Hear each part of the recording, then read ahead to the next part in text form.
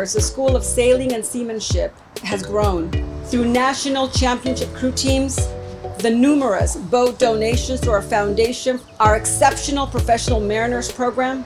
This facility has successfully supported the students in this community. Today, we take the next step in this evolution. This is an exciting step forward for the college and the community.